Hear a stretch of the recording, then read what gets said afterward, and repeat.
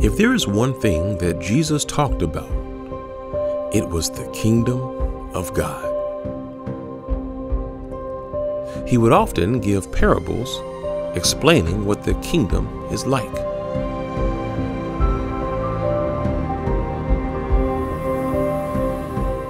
He wanted his audience to know that he was more than just another prophet.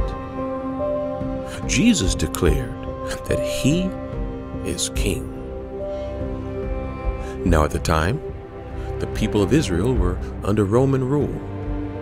They had wicked leaders. They were held captive to abusive governments. But Jesus brought a liberation that would come from within. The kingdom of God.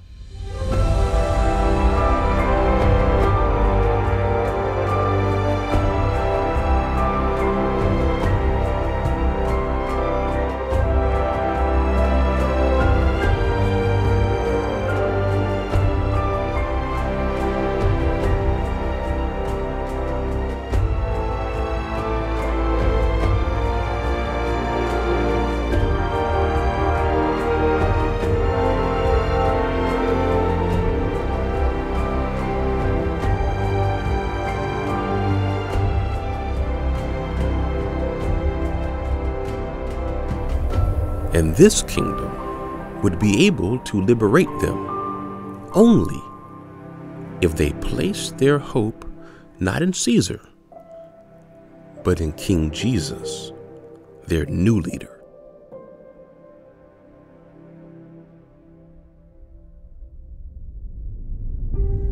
Now, the first half of this presentation will explore the kingdom of God in detail.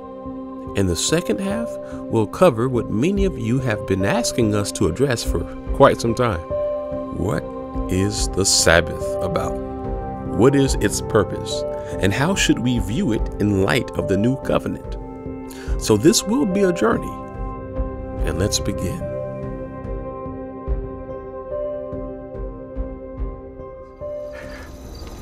What have you come here to show us? A kingdom. A sort of kingdom that a person cannot see unless he is born again. Born again? Unless one is born of water and the Spirit, he cannot enter the kingdom of God. My kingdom does not belong to this world. Are you a king, then? I was born and came into the world for this one purpose. What is the kingdom of heaven like? I'll tell you. The kingdom of heaven is like a mustard seed. The kingdom of heaven is like yeast. The kingdom of heaven is like treasure hidden in a field. That which is born of the flesh is flesh.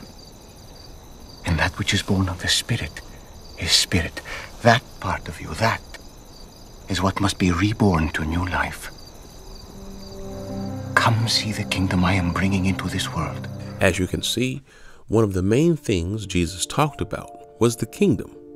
And to get deep into that message, we must first go back in time to explore the kings of Israel.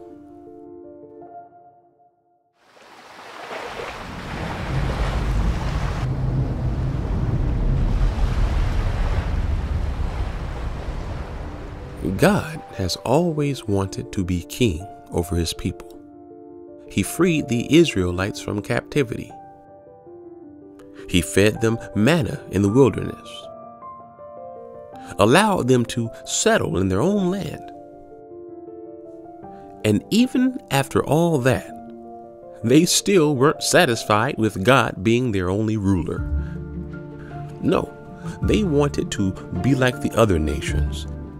They wanted a human king to rule over them. And so they pleaded with God and asked his prophets to give them a human king. This was not God's desire for them, but he agreed to it and allowed King Saul to rule over them. And of course, when eventually the kingdom of Saul began to fall, the people were let down, and so they pledged their allegiance to a new king, David. And as great as he was, even his kingdom was imperfect. and eventually fell. This led to the rise of King Solomon. And even though he was a man of great wisdom, idolatry began to creep into his kingdom, and eventually that kingdom fell. The great kingdoms of Israel eventually became split. Their nation experienced defeat at the hands of many foreign armies, and they experienced exile and devastation.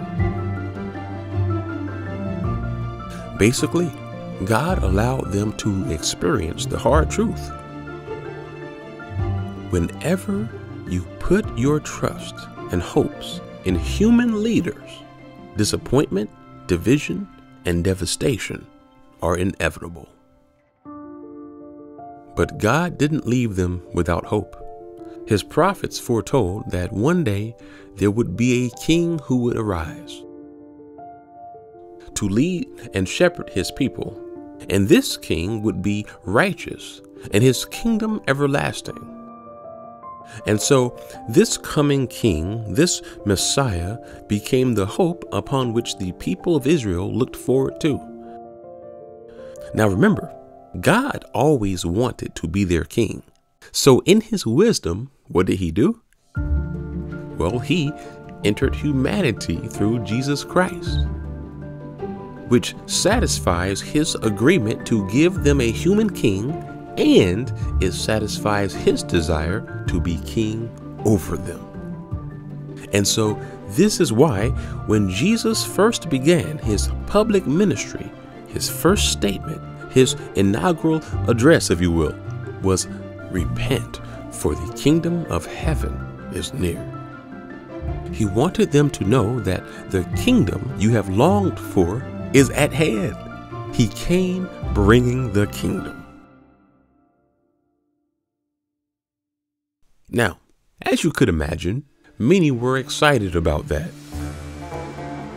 but for the wrong reasons. The Jewish people were under Roman oppression. There were limits on how they could practice their faith. And when they got out of line, they were killed in the most brutal of ways.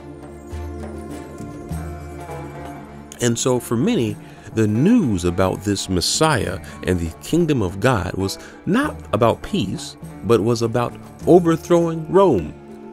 They were expecting a militant Messiah to come and destroy Rome and establish the kingdom of God physically right then. And so when Jesus came onto the scene, preaching to love your enemies and saying things like, "My kingdom is not of this world," well, it kind of flipped things upside down for many of them. The way Jesus explained the kingdom was unfamiliar. He taught that the kingdom of God is not just something you see physically, but it is within you. He explained that the kingdom is not about overthrowing physical territory and governments, because his kingdom is not of this world. Notice what he says after he was arrested. "My kingdom is not from here. If it were, my servants would have fought to prevent my arrest." Now you could imagine why this was confusing for many of the people at the time, because the messianic prophecies from Zechariah and others do say that when the Lord comes, he will be king over the whole earth, and that there will be no other government besides his kingdom. And that's what many of them were expecting at the time. However, what we now understand is that many of these prophecies, speaking of how the kingdom will be the only government on earth and how Jesus will literally set up his throne and rule on planet Earth, all of these things are a reference not to the first coming of Jesus, but to the second coming, when he locks away Satan and establishes the millennial reign. But Jesus had to explain this to them. And even after he was resurrected and was about to ascend to the Father, many of his followers came and said to him, "Jesus, are you now going to restore the kingdom to Israel?" And look at what he says to them. He says, "It is not for you to know the times or dates the Father has set by his own authority." You see, they still wanted that physical kingdom in this age. But Jesus let them know that in this age, before the second coming, the physical establishment of the kingdom was not yet. That day and hour when the second coming happens is only known by the Father. Jesus wanted them to know that until the second coming, they would have to learn how to live on earth as spiritual citizens of his heavenly kingdom, even while in the midst of ungodly rulers.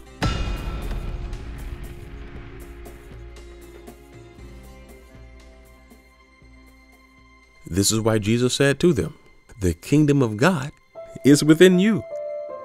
He let them know that even when they are present among wicked kings ruling the land, the kingdom of God will still stand. And so, even in his first coming, Jesus provided a way for all who have faith in him to be citizens of his kingdom. This is why, after you are born again, the scripture says we have become foreigners of this world, because now our true citizenship is in heaven. And our allegiance is to King Jesus. Now, the first believers began to understand this. They began to learn that we have become aliens of this world and are now citizens of heaven. But along the way, that kingdom message that Christ and his apostles established would slowly become lost as believers once again started to embrace the rituals, religions, and politics of earthly cultures.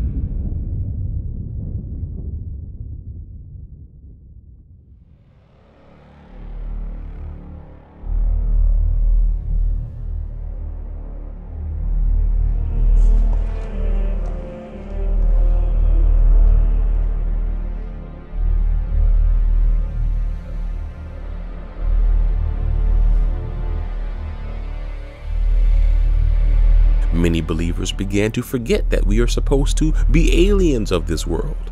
And whenever you forget that, it's so easy to revert back to the idea of establishing by force a militant kingdom in this age. Case in point, the Crusades.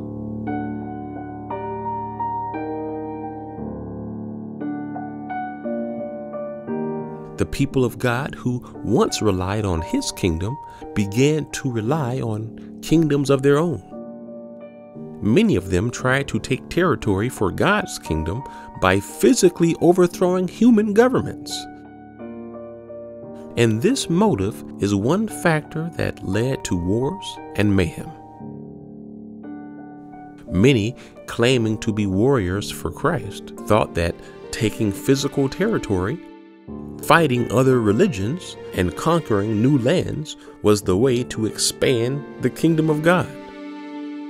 But again, although these warriors were very religious in their motives, the kingdom message of Jesus was lost in their methods. Because again, Jesus taught that his kingdom was not about taking physical territory or setting up earthly institutions in this age. Saul tried it, David tried it, and their kingdoms fell. But Jesus, in his wisdom, knew that the eternal kingdom of God truly expands and takes residence not in physical land mass, but in the hearts of the masses. And so if the kingdom of God is within, and one comes into it by being born again, the biblical way to expand it and take territory for the kingdom is through evangelism. Which is why the parting words of our King were not to overthrow the nations, but to make disciples of the nations.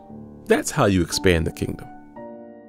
And so when you want to see a change in your world and in your nation, no matter what these earthly governments are doing, remember the kingdom of God is still standing. And as long as you can evangelize and make disciples, nothing can hinder kingdom expansion. You want to see a nation overtaken by the kingdom of God? Bring the kingdom of God into the hearts of the nation. Introduce people to the king. And when they put their hopes in him, no longer will they find themselves hopeless when these human governments disappoint. As we know they will. They always do. Human governments disappointed us when they had slaves working in fields. They disappointed us when they had the first Christians brutally killed. They disappointed us when they killed in the name of Christ. And they disappointed us when they allowed wicked leaders to rise in the Third Reich. Human governments always come up short and will continue to come up short.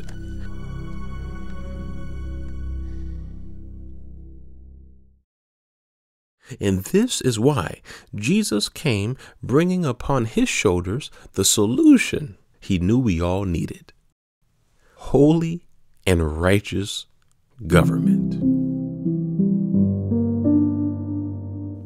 As the prophet Isaiah foretold, "For unto us a child is born, a son is given, and the government will be upon his shoulders."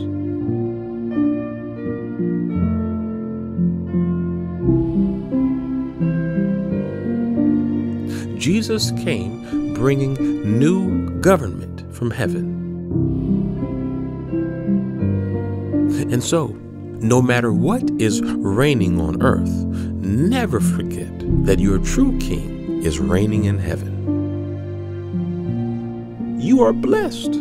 Listen, you are a citizen of heaven functioning on earth as an ambassador of King Jesus with the mission of bringing souls into his kingdom. You are blessed. And so now that we've talked about that, we can break down further what kingdom citizenship is all about. In our Ambassador of Christ episode and in the Law of Christ movie, we discussed how when someone accepts Christ as King and receives his Holy Spirit, they become a foreigner of this world and a citizen of heaven. And when one comes to that realization, it becomes clear that the purpose of Christ was not so much about starting a new religion, but is more so about the establishment of his kingdom. For yours is the kingdom of heaven.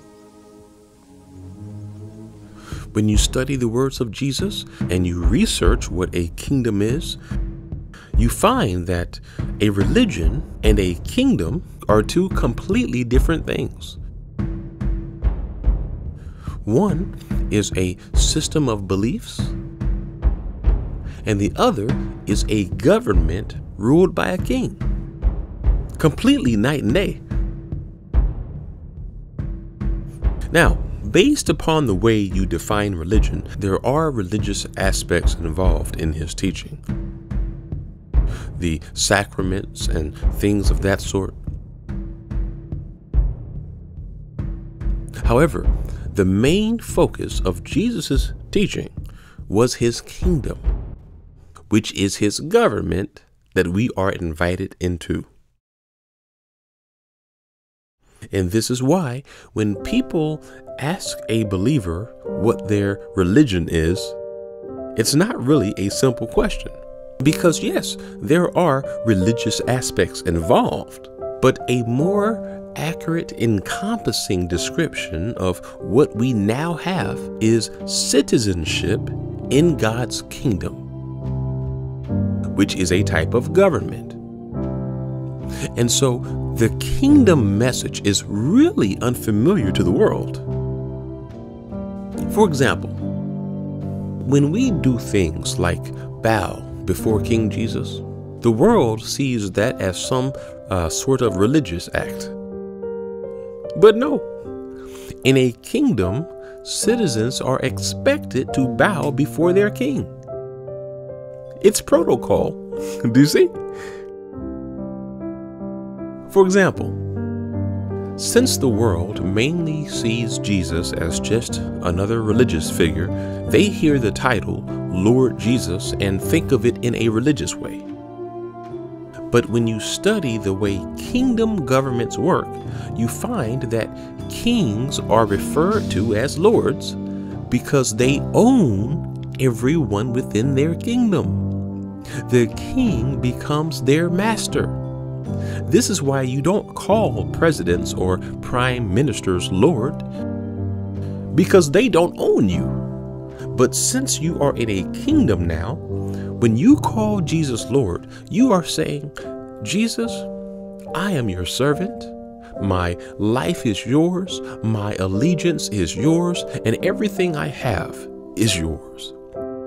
It's a complete surrender. That's kingdom. And of course, as with any governments, the citizens have to obey what? The law of their leader. And so this is why in the last movie, we explored in detail what Paul refers to as the law of Christ. And I love the way James describes it. He says, if you really keep the royal law found in Scripture, love your neighbor as yourself, you are doing right. And so when you start thinking in a kingdom way, statements like this start to make more sense. You see how commands such as love your neighbor as yourself are not just religious rules, but are royal laws.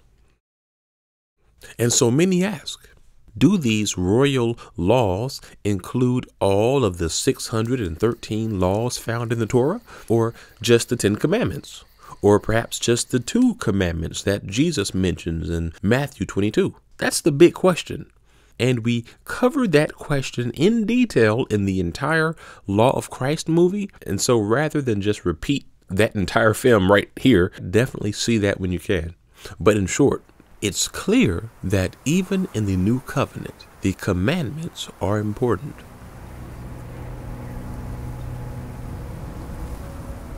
For instance, in Revelation 12, John writes how the dragon will, in the end times, make war against those who keep the commandments. In Matthew chapter 5, Jesus is talking to his followers about the commandments and how to apply them. And he says, therefore, anyone who sets aside one of the least of these commandments and teaches others to do the same will be called least in the kingdom of heaven.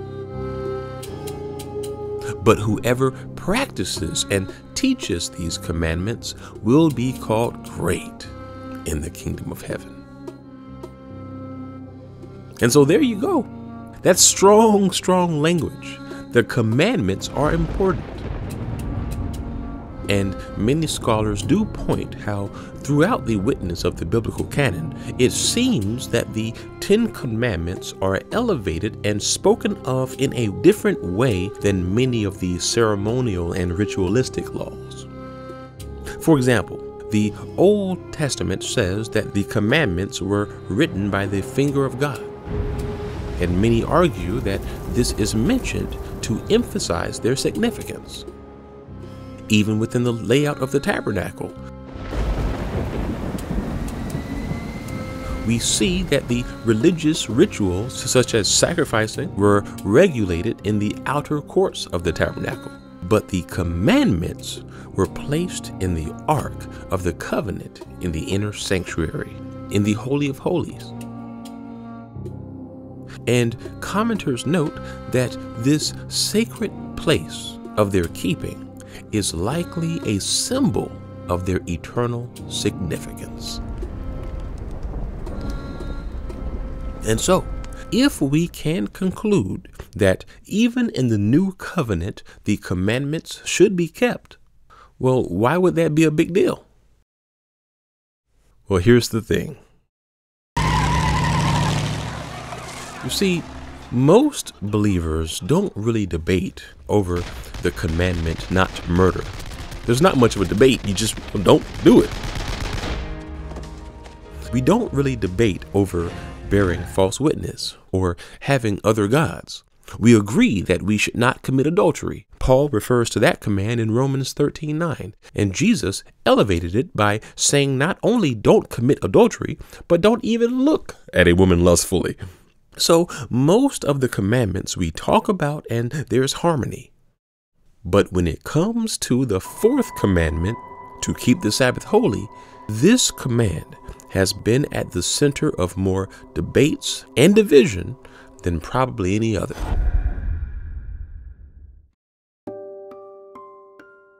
And at AOC Network, we often receive emails requesting that we create episodes on certain topics. And over the years, one of the top questions we have received is, how does the Sabbath function in the new covenant?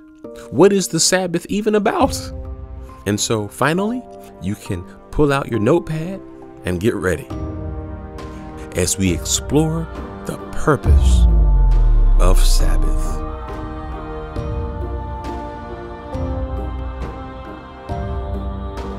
So, why did God even give the Israelites a commandment regarding Sabbath day rest in the first place? Well, let's look at the history of it. So when you study the patterns of the number 7 in Scripture, we see that it is connected to this idea of something being complete. And once that completeness arrives, there is a period of rest. In the book of Genesis, after working and creating the world, on the 7th day, God has this period of rest because the creation is complete.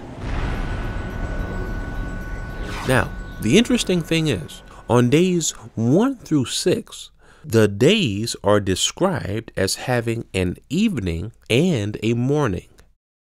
But on the 7th day, when God enters this rest, there is no mention in the text of there being an evening or morning, just on the 7th day. And why is that? Well, many scholars note that this simple textual variance is a foreshadowing of the ultimate Sabbath day rest that one day we all will enter into when Jesus returns.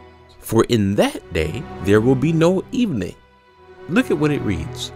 It will be a unique day, a day only known to the Lord, with no distinction between day and night. And when evening comes, there will be light. And so when Jesus returns to rid this world of evil and he ushers in the eternal kingdom physically, there will be a 7th day type of rest and renewal. Additionally, in Revelation 21, it mentions how there will be no night there. And so you can see the parallel with how there is no mention of night on the 7th day in Genesis, and how that foreshadows this coming of an ultimate 7th day where there will be no night. It's amazing. And so just as on the 7th day there is this rest and completion mentioned, at the second coming there is another type of completion that takes place. When the enemies of Christ are made his footstool and the children of God are liberated from this world of decay and brought into the reality of resurrection.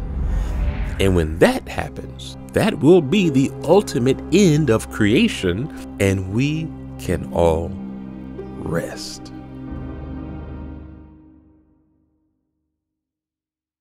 And so, in Genesis, on the 7th day of creation, we see how humanity got a small preview of the coming ultimate Sabbath. On the 7th day, Adam and Eve experienced the presence of God, peace, and the rest of God. However, they lost that rest. and along with the rest of humanity were doomed to toil and work in a back-breaking way just to survive.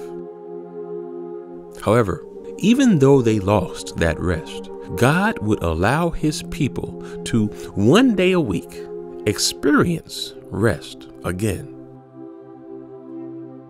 And so this is why 7 is so important. Even our weeks are structured in patterns of 7.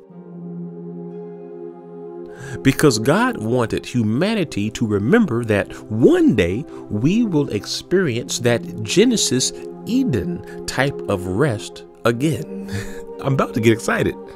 And so through Moses, God invited his people to practice, if you will, what one day we will be doing eternally. Resting in the presence of God. And so the fourth commandment regarding Sabbath was not intended to burden God's people. No, in the contrary, it was intended to allow them to practice and experience God's rest in a Eden type of way. And so this is one of the reasons why when Jesus was questioned about the Sabbath and how to keep it and what you can do or can't do, he explained to them that the Sabbath was made for man, not man for the Sabbath.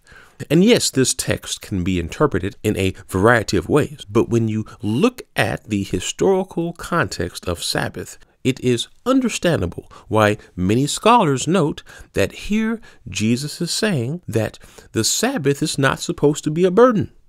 It's not supposed to be something where you cannot help people or cannot do what you need to feed yourself or someone in need. Jesus said it was created for man. It's almost as if he is saying the Sabbath is a gift, not a curse.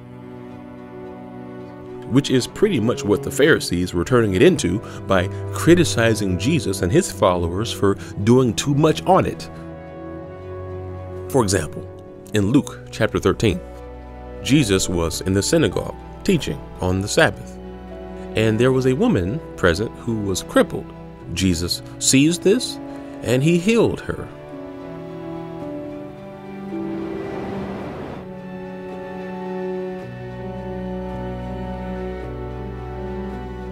And the synagogue leader was angry about that because apparently providing healing was doing a work. And of course, no works are allowed on the Sabbath.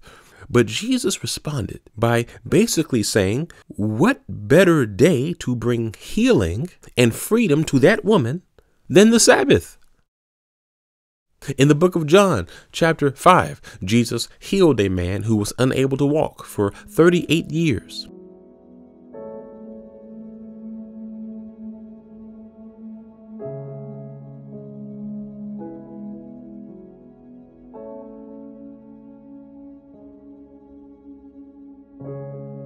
And of course, out of all days to heal this man, Jesus chose to heal him on the Sabbath. I think he was doing this intentionally because he wants to teach us something. And so, of course, when the Pharisees found out that Jesus was healing on the Sabbath again, they were upset.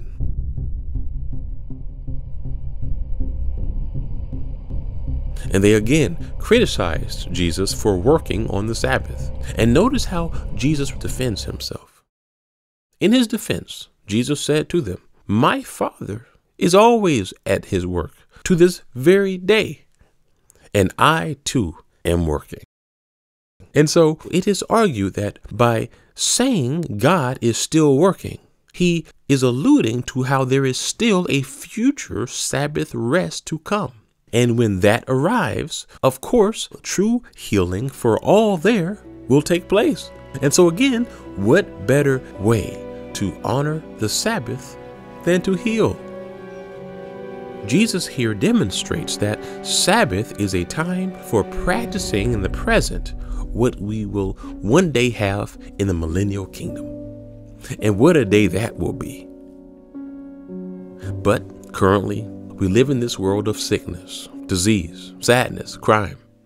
Humanity is still in this wilderness journey towards that ultimate promised land when Jesus returns. But what you will find is that whenever God establishes a covenant with his people, he allows his people to get a taste of his rest. About to get excited again. For example, when God established the old covenant through Moses, he allowed the Israelites to get a taste of his rest through the fourth commandment, allowing them to rest from their works. And of course, Jesus came and demonstrated what that rest looked like. However, after his death and resurrection, Scripture says that there is a new covenant established. And remember, whenever a covenant is established, God allows his people to get a taste of his rest. And so, through Jesus, in the new covenant, we also get to experience a type of rest. Can you guess what it is? Well, before the new covenant, how did you have to be forgiven for your sins? Well, you had to use the blood of animals. Before the new covenant, what was the sign a man belonged to God? Well, he had to be circumcised. But in Christ, you are invited into a rest that doesn't require you to sacrifice animals for your sins, because Jesus sacrificed himself with his own blood. And if you are a male, it is written that now you don't have to be physically circumcised, because true circumcision in the new covenant is about God renewing your heart. In the new covenant, your standing with God is not based upon your own works. No. In the new covenant, you are made a child of God through the works of Christ, who lived more righteously than you or I ever could. That's rest. Rest from rituals and rest from works. In the new covenant, you don't have to find a high priest on earth to commune with God. No, in the new covenant, Jesus is our mediator and high priest, and every day, 24/7, you have open communication with God and can approach his throne of grace at any time. That is rest. And so, in the new covenant, just like with the old, God allows us to enter a preview of his rest. Even in this fallen wasteland of a world, he allows us to experience the rest that one day we will have forever.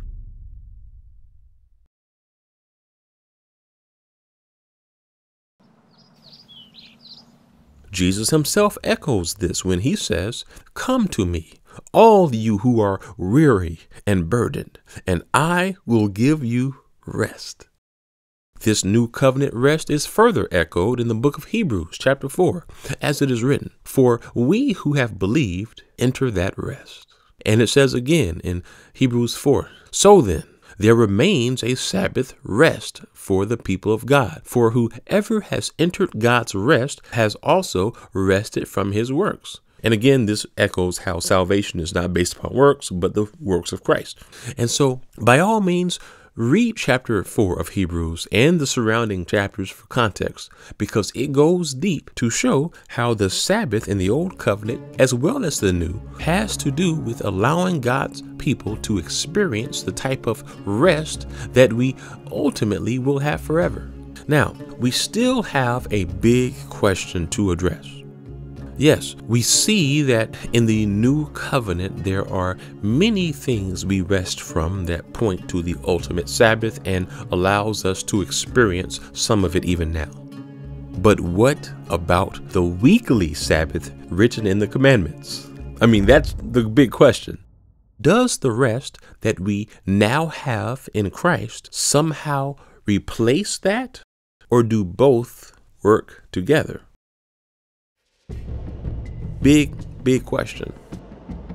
And so I think a good way to navigate that is to explore some of the primary perspectives of believers with this. and how the first Christians addressed it. So, regarding how believers keep the Sabbath today, there are really three main groups or perspectives. With the first perspective, you have believers who will often cite the many references in the New Testament that uphold the Ten Commandments, such as when John writes that in the end times, Satan will attack those who keep the commandments. And so, since the Sabbath is one of the commandments, those in this perspective will aim to keep it holy by, number one, practicing a weekly Sabbath on Saturday. And actually, many of them will still attend church on other days, like Sunday or Wednesday. And behold, a great multitude that no one could number. But they are careful to have a day of rest on Saturday, the seventh day of the week. Now, for this group, many of the Sabbath restrictions from the Old Testament, such as lighting a fire or things of that sort, well, many of those things are not strictly observed. But those in this perspective do try their best to rest and allow for Saturday to be a sacred time. And then you have those in the second perspective that many fit into. And those in this perspective largely agree that the commandments are still important. Written with the finger of God.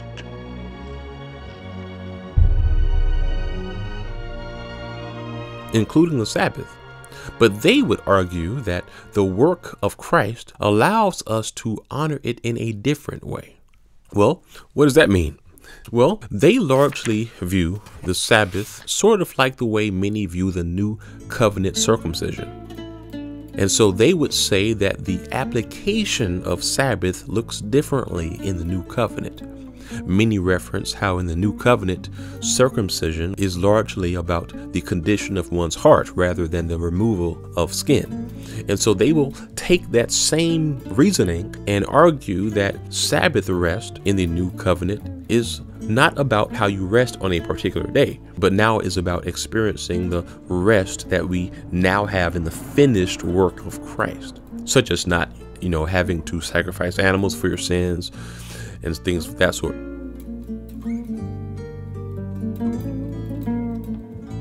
And those in this perspective would argue also that the Sabbath command is not done away with, just like circumcision isn't done away with.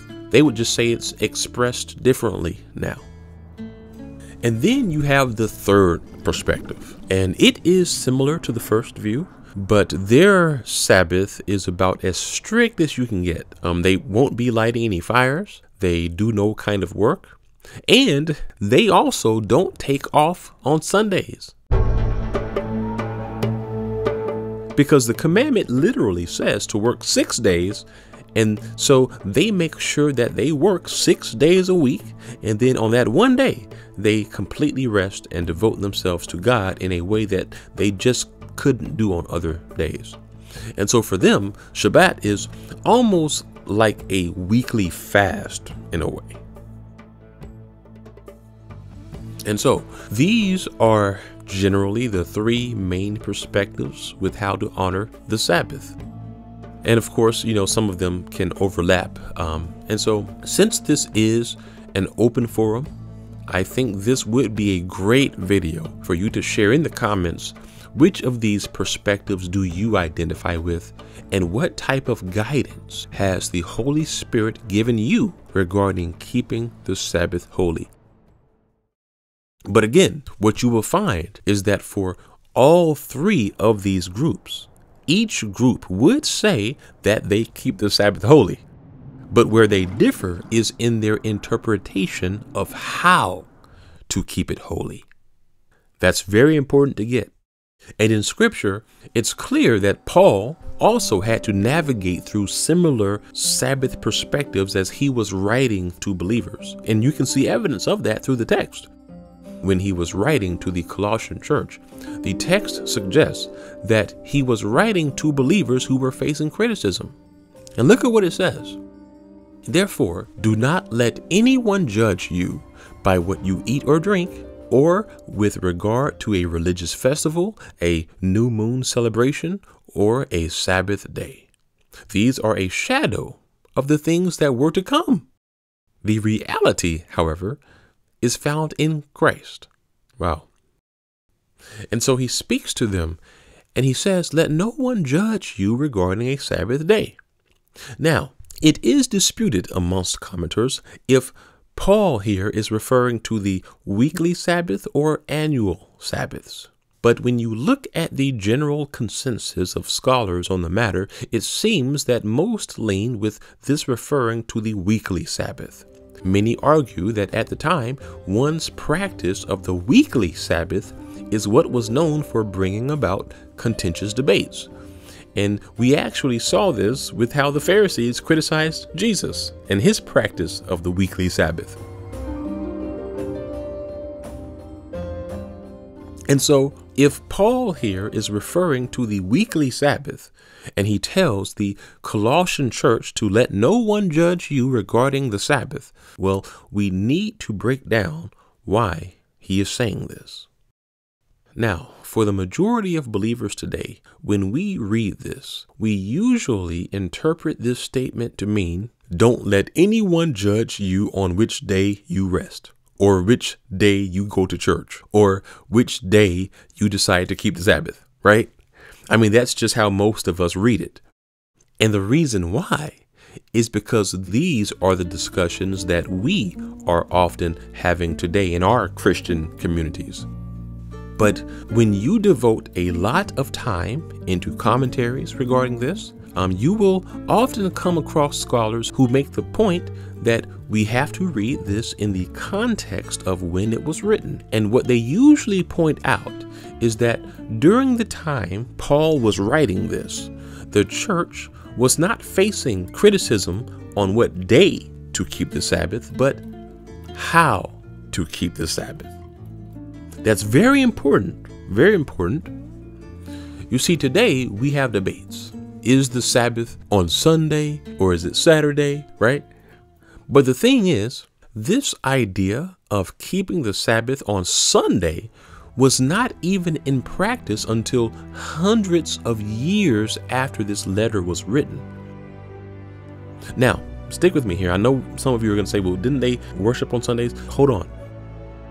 You see, once Paul and the apostles died, once the first believers who were taught by those who walked with Jesus died, well, things began to change.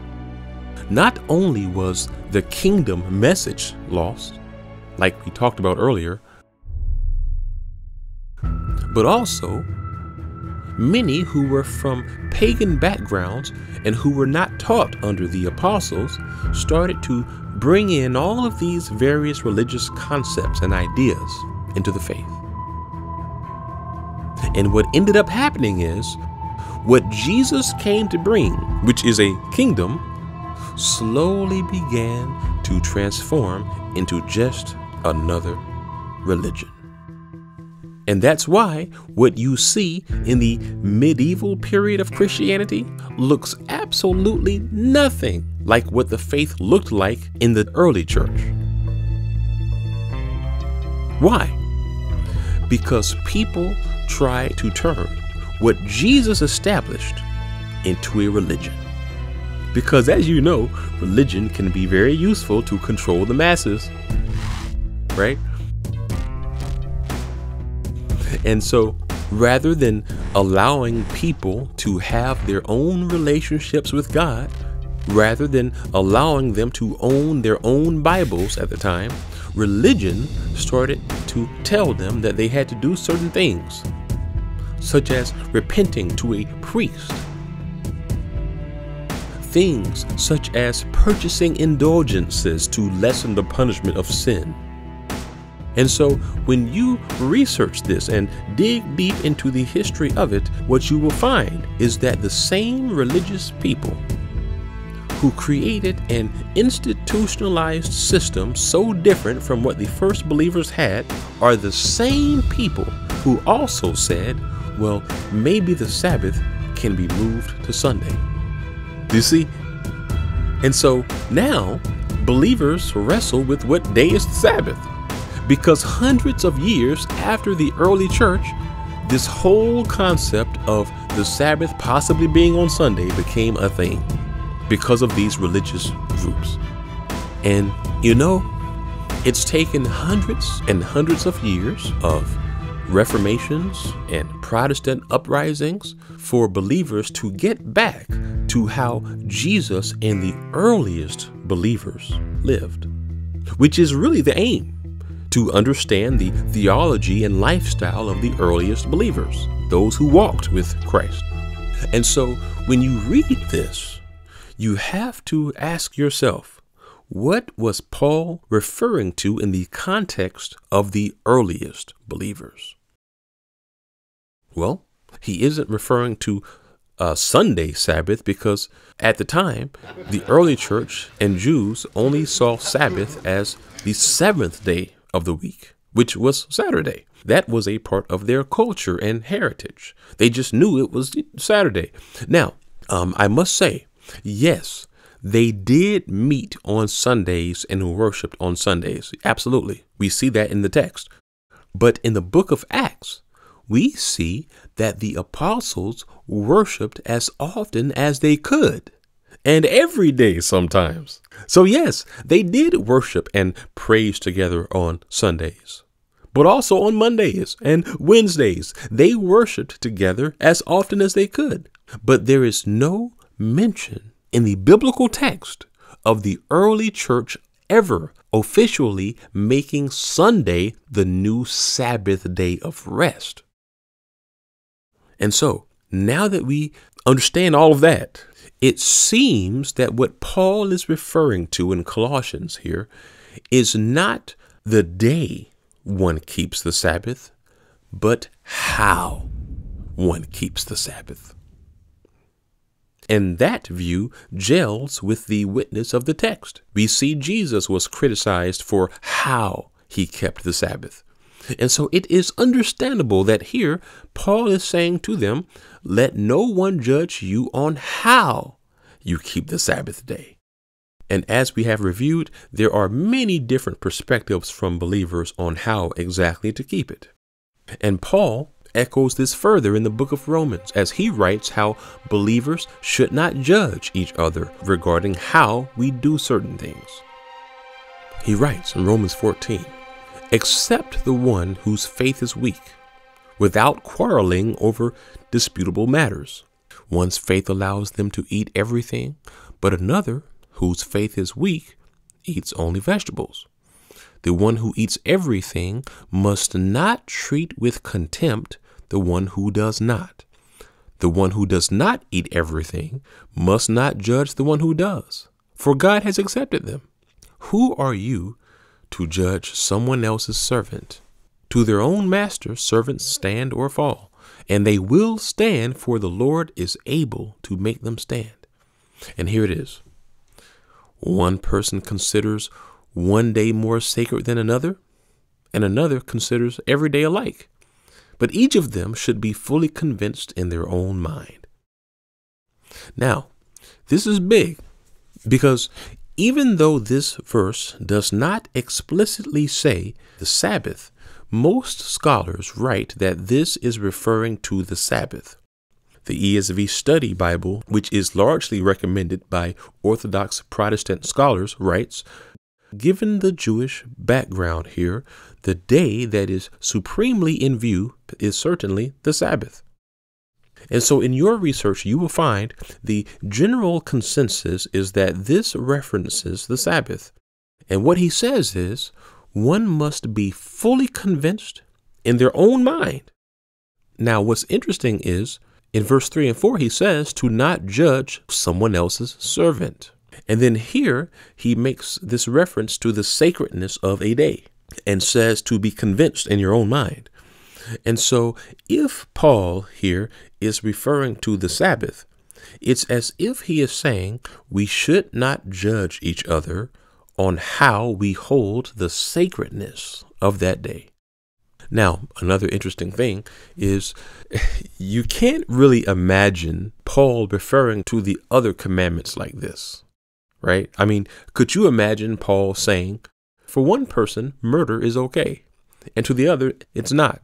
But as long as each of you are convinced in your own mind about it, you're good. I mean, you couldn't really imagine him saying that, right? You could not imagine him saying one person considers adultery wrong and the other may feel that you are free to commit adultery. But as long as you are both convinced in your own mind about it, you're good. No, he wouldn't say that, because we have seen his other writings where he clearly says that those who murder and commit adultery do not inherit the kingdom of God. But with this, regarding the sacredness of a day, it's as if he gives some room for interpretation regarding the execution of the commandment. And so what I suspect the text is hinting at is that the way each of us honors God in some things, such as the Sabbath, is between you and God. And regarding the Sabbath, that's a great thing.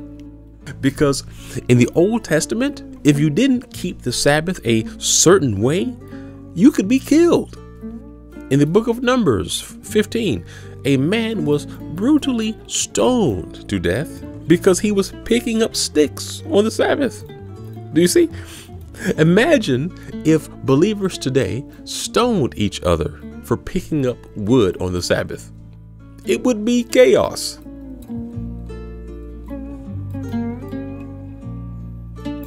In the book of Exodus, it is commanded to not light a fire on the Sabbath. Now imagine if we stoned each other for lighting a fire. And so this is why Jesus came and demonstrated that the Sabbath is not something to stone each other about. The Pharisees wanted to kill him for healing and doing things on the Sabbath. But Jesus demonstrated that the Sabbath is the greatest time for doing good works. I mean, are we not going to be doing good works in the millennial kingdom, the ultimate Shabbat? And so I really lean into this Pauline argument about not judging regarding certain things, especially with the Sabbath. That is between you and God. Look, who am I to judge you for lighting a fire on the Sabbath? Who am I to say, well, you aren't a true Sabbath keeper. You only work 5 days a week. You should be working 6 days a week and only having 1 day of rest. And on that day of rest, you better make sure you stay home and go nowhere. You see how that could turn the gift of rest into a burden? And God did not create it to be a burden. We make it one. And so this is why the way you honor the Sabbath is not between me and you. It's not between you and anyone else. It's between you and your dad, your Father in heaven, God. You have his Spirit, and that Holy Spirit will lead you in how to honor him in all things. Moreover, Paul says, whoever regards one day as special does so to the Lord. Whoever eats meat does so to the Lord, for they give thanks to God. And whoever abstains does so to the Lord and gives thanks to God. And he further says, you then, why do you judge your brother or sister? Or why do you treat them with contempt? For we all will stand before God's judgment seat. And again he says, therefore, let us stop passing judgment on one another. Instead, make up your mind not to put any stumbling block or obstacle in the way of a brother or sister. I am convinced, being fully persuaded in the Lord Jesus, that nothing is unclean in itself. But if anyone regards something as unclean, then for that person it is unclean. Okay, now here, he's starting to get into unclean foods, which is really an entirely different discussion. But by him mentioning unclean foods here, it leads you to believe that this is what he was alluding to earlier in the text when he was talking about not judging each other for eating meat and certain things. But nevertheless, as you can see, I pretty much skimmed through this for the sake of time. But in your study, read Romans 14 carefully. And I would spend a whole week just going through Romans 14. I would recommend reading it in multiple versions, KJV, ESV, and also use Blue Letter Bible here to look at the original Greek words. Read the surrounding chapters for context. And most important, pray for revelation and wisdom from the Holy Spirit. And I am confident that God will greatly bless your study on it. But I just love Romans 14 here because after he talks about unclean foods here, he then says in verse 17, "For the kingdom of God is not a matter of eating and drinking, but of righteousness, peace, and joy in the Holy Spirit." You see, this is why we begin this whole discussion talking about the kingdom. Because Paul, he addresses all of these ritualistic things that we are in contention about, but then he brings it back to kingdom, the very thing we should all be focused on. And so that's what we're doing. We're getting back to the kingdom of God and relearning what the kingdom is all about.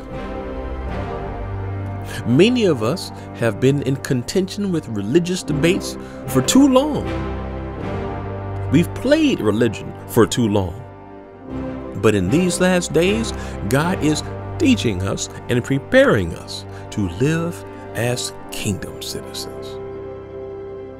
So, if you have made it to this point in the video, you have heard the good news of the kingdom, which is exactly what Jesus said would happen before he returns.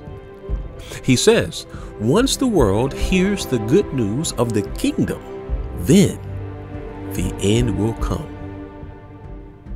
And so, it is not coincidence that ministries all over the world are speaking about the kingdom like never before.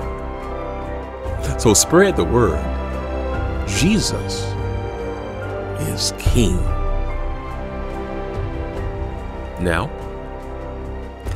many will dismiss your message. They will say they have already heard about Jesus. But do they really know about his mission? Do they really understand the kingdom? And so, as ambassadors of Christ, our work is far from over. Because there is more territory to take for the kingdom. But not in physical land mass, but in the hearts of the masses.